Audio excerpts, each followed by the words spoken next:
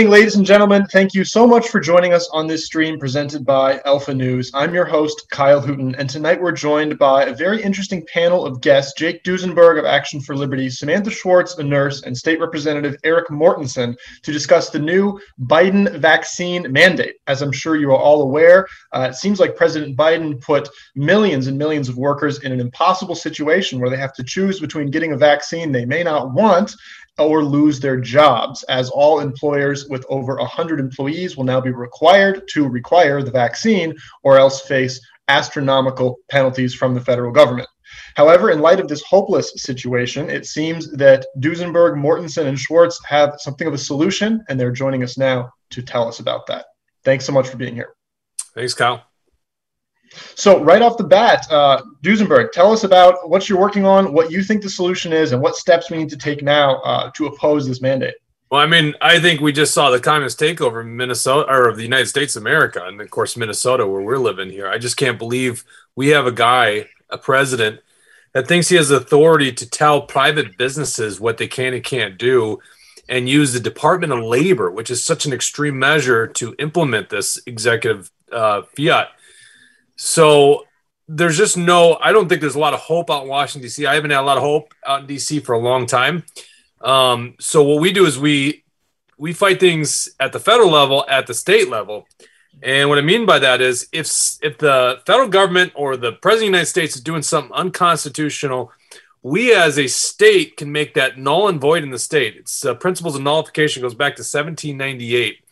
So Erik Mortensen actually has a bill, which is actually an amendment form, because there's an upcoming special session. It's supposed to be the end of September. It might be October, where the legislature comes back and they're all supposed to get together and vote on this $250 million bill that basically is a payment to frontline workers. And what our organization has done is we said, don't vote for that. Every legislator refused to vote for that unless it has a stop vaccine mandate amendment attached to it, which Representative Mortensen has already written. You can go to his website, moreforhouse.com, and read what it is. I think it's up on the top. And it does three things. First of all, it says that the governor or the state can't mandate vaccinations as a place of employment. Number two, it says we can't have vaccine passports, which turns like us into second-class citizens. And then number three, and probably the most important thing after last night's crazy communist takeover of the United States, is that it says the federal government, especially the president, cannot mandate vaccination amongst the different states. Well, actually, I shouldn't say amongst the different states, amongst Minnesota. And I would like to see this piece of legislation in every state, but what we're doing is we're fighting here in Minnesota. Awesome. Representative Mortensen, you have an outstanding relationship among Minnesota conservatives for pushing this sort of legislation. We just heard about this amendment that you've drafted. Is there support from your fellow Republicans for this measure? Well, I think so. From the grassroots level, there's a ton of support, and sure. Hopefully you guys can see me okay. I'm halfway to my bug out location here, but I am pulled over for those watching. I think there's a lot of support for certainly the idea. There has not been a lot of Republican legislators to sign the pledge indicating that they would support it. But we're trying to lead by example here, because I wish we wouldn't have been right about this when we wrote this amendment about a month ago. And what I mean by that is we thought, well, what if Biden decides to do something at the national level? We should incorporate this type of a language to nullify those executive orders. And last night, of course, we were proven right that he did that. So he had some foresight, but again, I wish position for so many people right now, that's a third of the country. Mm-hmm. How does this measure compare to what we've seen in Florida with DeSantis? Because I know that he's taken similar steps to nullify federal mandates at the state level. Yeah, he's been using action. I think this is a little different because it recognizes that we're trying to, it's sort of like a sanctuary state, what you see happening in California, or a sanctuary city, where it prevents Minnesota law enforcement from enforcing these unconstitutional executive orders at the national level or the federal level. And I think, like a lot of other people today, we were sick to our stomach for 18 months when Governor Walz was, at the governor level dictating how we all behave for 6 million Minnesotans. But now for President Biden to have the audacity to take this up to the federal government level and rule, really one man rule again over the entire country. It's just completely unconstitutional. And I heard today how just last year Nancy Pelosi was saying, oh, we don't have the authority to do this at the federal government level. Well, what's changed, Nancy? What's changed, Joe? Because Joe Biden last year said the same thing. So they know this is unconstitutional, but they just don't care. That's the biggest problem we have, is nobody cares about their oath of office anymore. All they care about is their agenda. And I want to add to that. So, like, because we have the pledge that we're running actionforliberty.com. And it's very fascinating to see these Republicans run away. And we've been working with Samantha and her group, Rally for V-Choice, a large Facebook group. What are you, like 50,000 people now? It's massive. They help with these rallies. And they're just ignoring us. They're running away from us on this issue. They have zero plan on what to do. We saw both Gazelka and Michelle Benson, who are running for governor, literally just tweet one statement about it, and they haven't had any plan. The Senate Republicans came out with just saying that this is bad. Oh, I just got an email saying from Benson. I'm on their list apparently, so I'll have to read that later then. But they don't have a plan. We've had a plan. Even Scott Jensen, it's funny he mentioned sanctuary state for health freedom. He comes out saying that he's going to write a bill. I'm like, write a bill. Mortensen wrote this a month ago. He had help from Samantha and her crew of nurses. You guys get on board with this or tell us a different plan that's better. But no plan is no action at all. And I mean, it's very simple here. The one shot we have at solving this issue, I don't see any other avenue here, is you got to hold up this special session. Don't let this bill pass $250 million. You have to attach it to that bill. And if I can say one other thing is Republican politicians, from what we've seen their talking points back, they'll say, well, this will never pass in Minnesota because of the Democrats. You know, it's not going to pass in Minnesota because of Republicans right now. What we need as an organization, Action for Liberty, we have over 100,000 people out through Minnesota. You can tell the passion I have on this issue. All we need is every Republican on board, okay? So let's unify, guys. Unify behind this single issue.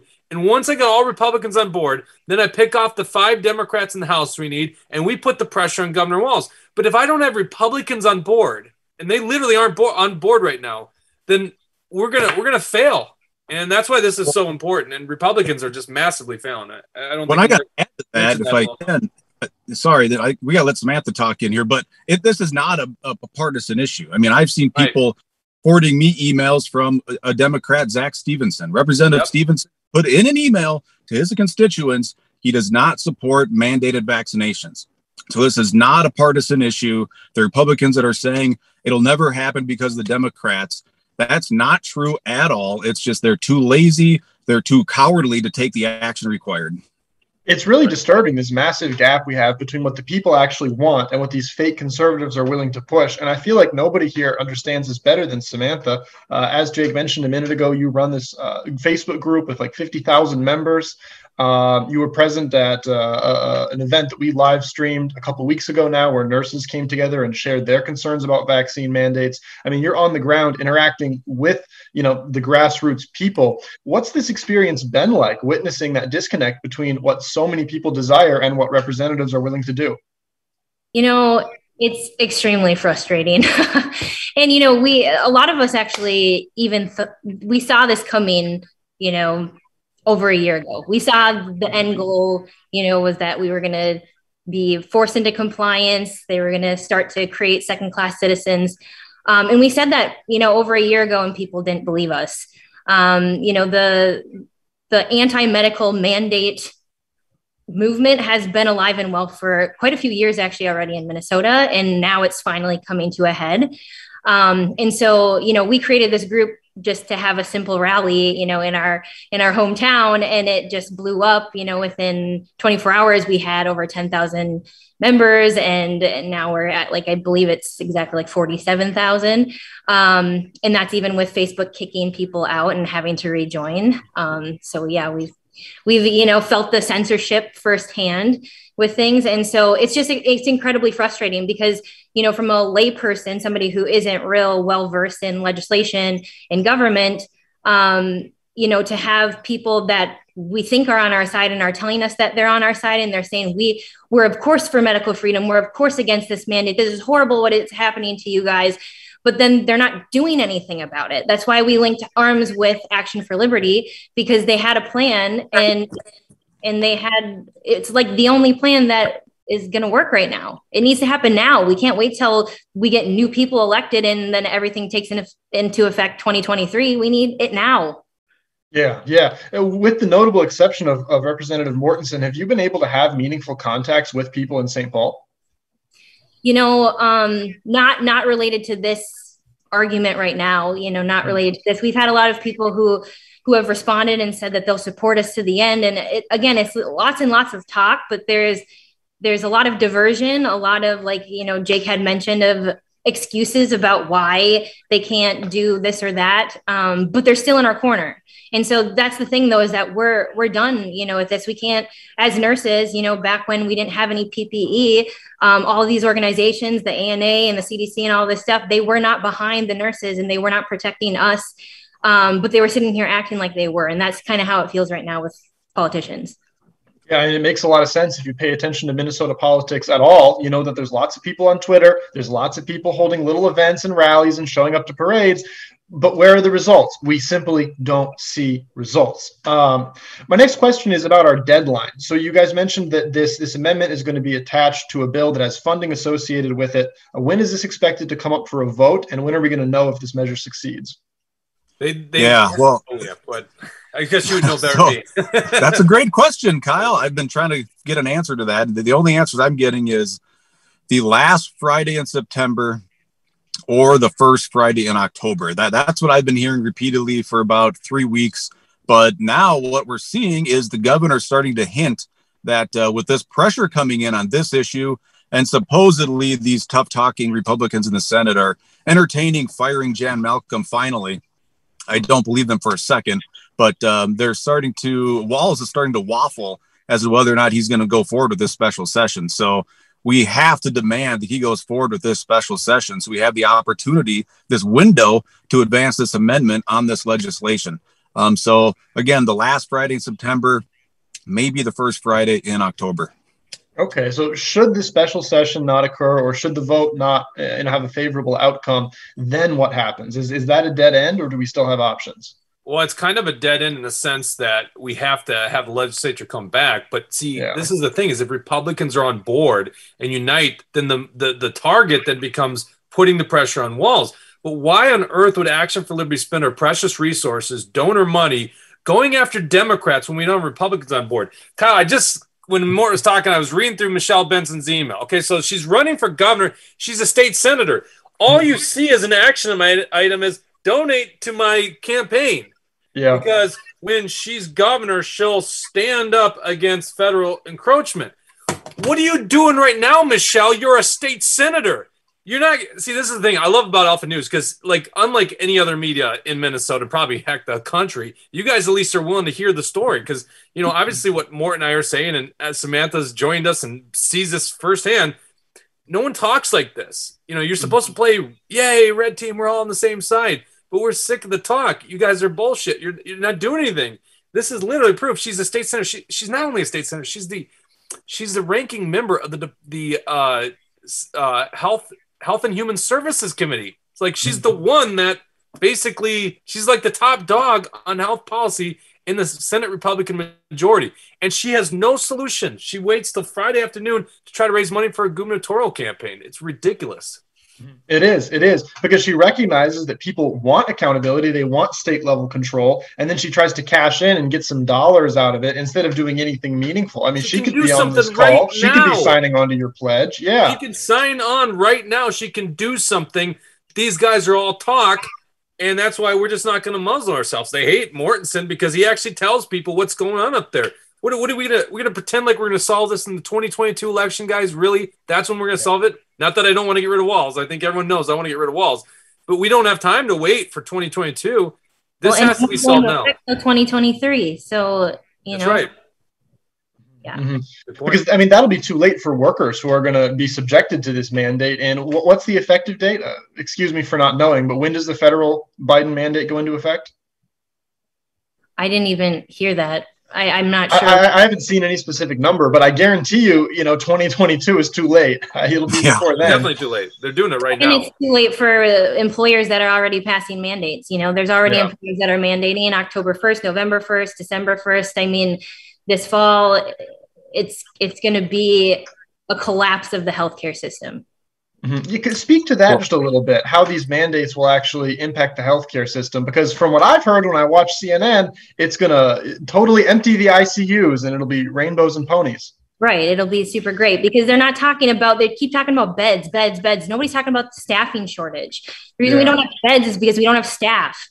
I stepped away from the bedside last October. So, I want to make sure that that's clear, that I'm not in the front lines right now. But because I stepped away, I get my inbox flooded with people who want to speak up and who want to stand up, but are too worried about being bullied, about being retaliated against for speaking up and for standing up, and are terrified right now. And so there's a lot of nurses who have seen this firsthand, and I'm getting stories upon stories of all of the staffing shortages, discrimination against patients coming in that are unvaccinated, and that the staff are talking about them outside. The doctors are laughing about it. They're asking for treatments that have been proven in the literature to do something, and they're laughing about their family calling in to advocate for them. It's ridiculous. And so what's going to happen with these mandates is these people are going to leave. And people aren't just leaving because they're being forced to do a medical procedure that they don't believe in, for whichever reason they choose, because that's their body. They're also going to be leaving because of the culture of healthcare right now. People are just against each other. There's bullying amongst staff. It's really, really, really sad what is happening. And I honestly feel like if you are a healthcare provider and you have taken an oath to provide informed consent and to do no harm and to uphold patient and parental rights, that every single one of you should be pissed right now. Yeah, absolutely. I mean, we see what's happening in the White House, and that's very disturbing. But a lot of people gloss over the fact that there's equally disturbing trends at every level of the country. I mean, it's divided and fractured in the hospital, in the state legislature, in the White House. I mean, all the government agencies. There's really a lot of depth to this problem. Duesenberg, can I add to that, Kyle? So for years, we've heard the liberals say that healthcare is a fundamental human right. Yeah. And if they really believe that, they're about to reduce it, in some cases, maybe remove access from quality healthcare. Because if the healthcare professionals lose their jobs and they leave the industry, whether it's willingly or they're terminated, there's going to be a hell of a lot harder time getting access to that care. So if they really believe it's a fundamental human right, they're about to take that right away from millions of people. And where are they going? And where are they going with this? Then are they going to force those people to get the vaccine and stay on the job they don't want to do?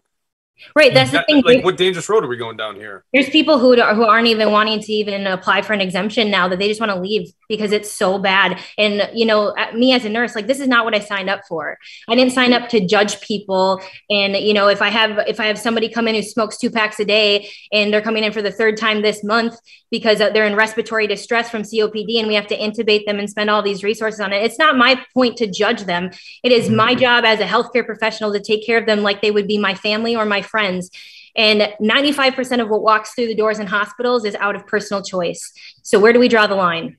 Mm-hmm. Mm-hmm. It's a really scary point. If people want to fight back against this and they're concerned by these issues as we are, Jake, you mentioned that there's a pledge on your website that they can sign. Tell us about that. Yeah, so go to actionforliberty.com. If you're not on our email, sign up on our email. You can do that very simply by signing our petition to stop vaccine passports. We've offered to pay the cost of printing for all the other petitions that are out there. There's a lot of different groups that want to unify on this. Quite frankly, a lot of people are unifying on this issue except for the politicians. And as Mort said, there are actually Democrats. We're tracking a couple of Democrats are in support.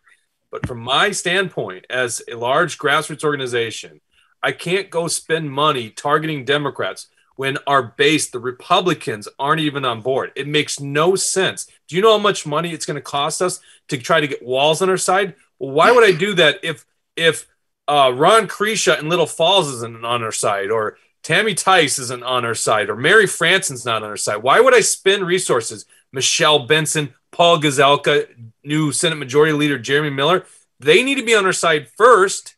Mm-hmm. Then we'll go there. And the best way to know that they're on our side is either they sign the pledge. It's the easiest thing to do. So at actionforliberty.com, they sign the pledge, or they make a public statement pledging that they're going to do this. Okay, so if they got to hold up about signing a pledge, it's on actionforliberty.com. All right, fine. But you got to make a public statement. We have to know you're on our side before we can start targeting those other people. So here's the thing is people are really irate about, we just got back from the state fair. The energy was unbelievable. There's a huge energy amongst the base and actually new people too. It's not just the base, people that have been lifelong Democrats or, turned into people like us. So they're new to politics. They don't realize this. The power still resides in the people. Okay. So you need to contact your legislator. If you just Google who represents me, Minnesota, you can find your legislator. Otherwise, we put this information out. You can go to actionforliberty.com, and on our news section, you see how to stop Biden. And then we actually have a link to that. You contact your legislator and you tell them, do not support the $250 million unless it has Erik Mortensen stop vaccine mandate amendment with it. Mm-hmm. Request they sign the pledge so that you know publicly that they're on board. Then what we could do is we whip the votes to make this thing happen. And if it comes to the point where Walz is like, well, I'm not going to call a special session, he's going to have tens of thousands of people at the door of the mansion. It's going to be very painful for Tim Walz. But we can't get to that point until Republicans are at least on board. This is so obvious. It's so obvious. I don't know why we get pushback from these legislators. Maybe they just don't actually believe in this. I got a question for you, Jake. Yeah. I'm up in Senator Rarick's district right now. And on the way up here, I got a call from somebody who said that Rarick might be willing to sign the pledge, but he doesn't like that the Action for Liberty logo's on the bottom. Would you, if they took the Action for Liberty logo off and signed it, would anybody care? Take it off. I do not care. That's what I said. Take the damn thing off. Who cares? Just sign the damn thing. That's right. Sign the thing. I mean, like, literally, if you don't sign the pledge, come out with a public statement of that. So, but there's just no other option here, guys. I mean, what do you? We just saw the communists take over the United States. Like, what are you waiting for here? Yeah, I mean, I really don't think people understand the gravity of what happened. It's totally unconstitutional. What Mortensen said earlier about Pelosi's quote, I pulled up the quote. It's on my Twitter timeline. Pelosi literally said, April 29th, 2021, here's the thing. We cannot require someone to be vaccinated. That's just not what we can do. Even the White House press secretary said yesterday, quote, there are limitations. We can't declare with a magic wand from the federal government that every person has to be vaccinated. Yet, as they're saying that with the left hand, they're striking us with the right hand. I mean, the gravity of this is impossible to overstate. And like you said, Jake, why are we trying to climb Everest and get Walz on our side when we can't even walk up the local hill and get some Republicans on our side? It's completely. I'm going to read a text. I just received a text, okay? Yeah, Kyle, just right on this point. And it's a state senator. I'm not going to mention the person's name, okay? Sure. But the person says it's done. Like, this is not going to work. The governor will never sign the bill without that amendment or with that amendment attached to it.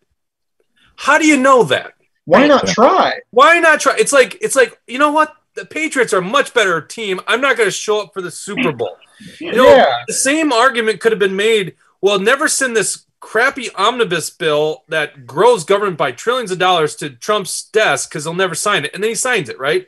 Mm-hmm. You never know. You put the force on these people. This is what's failing Minnesota, guys, is a Republican senator saying that. Show up to the Super Bowl, do something. Wasn't America founded by a really audacious document that was sent to a leader that wasn't going to accept it? And then we made him accept it, and now we're a country. I mean, that's the spirit of America. That's what these people purport to embody, and they're not even willing to try.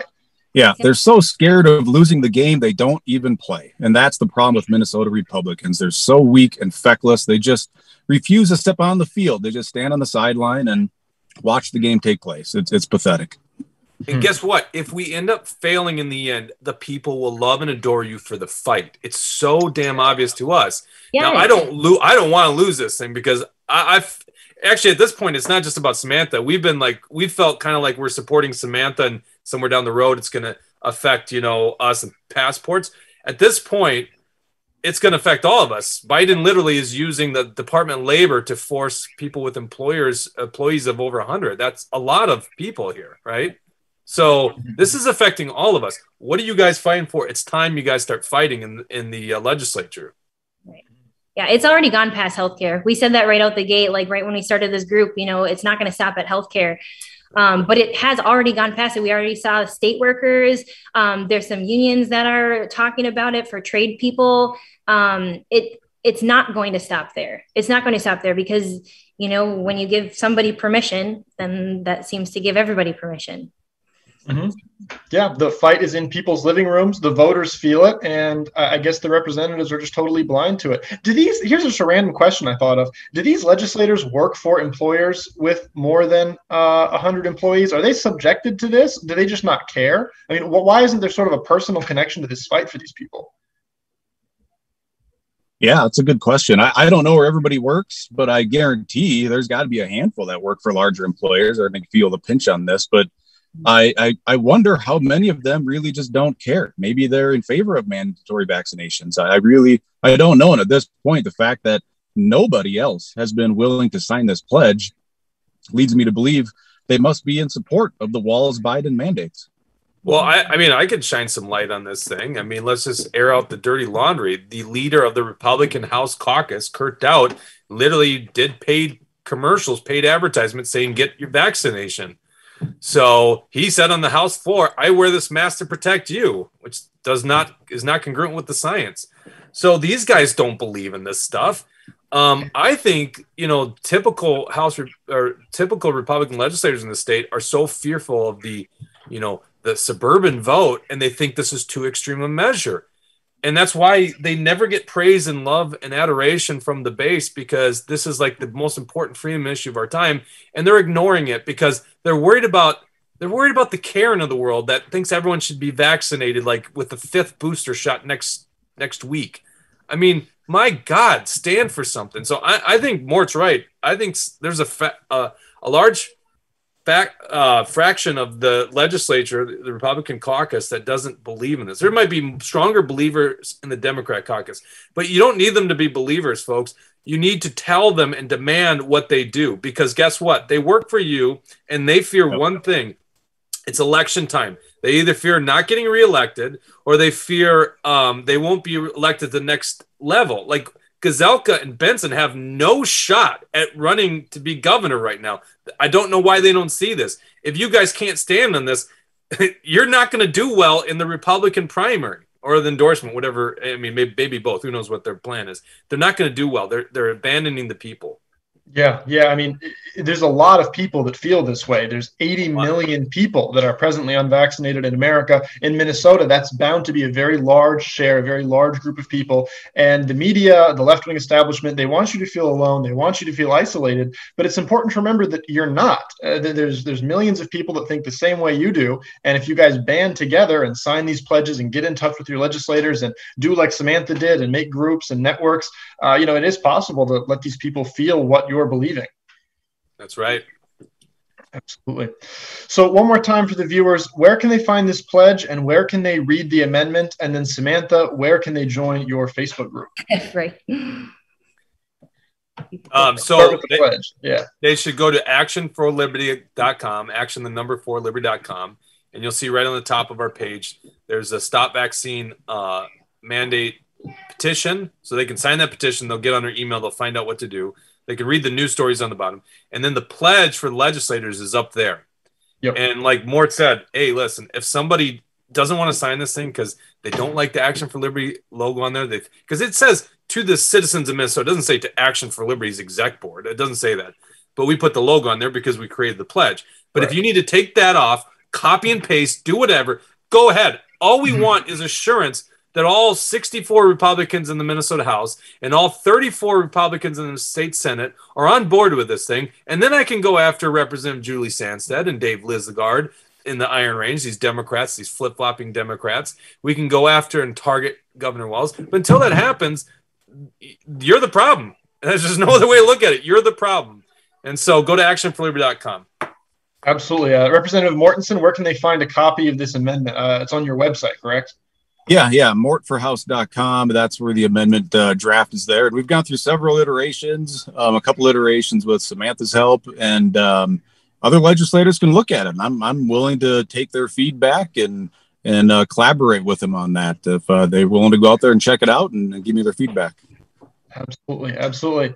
Samantha, your Facebook group, what's it called? How can people get involved? So it's called Rally for V-Choice. It was originally Medical Freedom Minnesota, but then we thought we would get shut down by Facebook by having that in our name. And so it's actually a private group. And so you have to be invited by a friend of yours that's already in the group. But I do have a link that I can send individually. So I don't know why I'm doing this, because my whole last 3 weeks has been responding to Facebook messages, but you can personally message me. Or if you're my friend, just let me know and I will invite you. Awesome. Well, it's good to see that there's at least hope. I mean, at the outset of this conversation, I was rather despairing, as I know many other people are, but it's good to see that people are fighting this on the state level. It's a very important fight. I encourage all of our viewers to check out Action for Liberty, follow what Mortensen is doing, stay involved in the Facebook groups, keep fighting the fight, because there is hope, and this special session and this amendment represent that hope right now. So we need to get behind this, call your legislators, sign the pledge. Guys, thanks so much for joining us. Very important message, and we'll keep encouraging our viewers to get involved. Thanks, Kyle. Thanks. Thanks so much.